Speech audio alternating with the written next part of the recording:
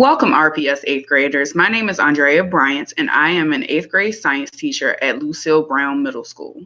Today, we are starting our first week of physical science lessons. This week's topic is heat and temperature.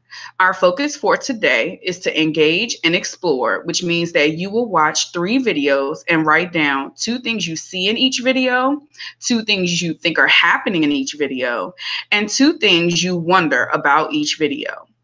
Our day 2 lesson will focus on explaining heat and temperature. And our day 3 activity will include some evaluation and/or extension of our understanding of heat and temperature.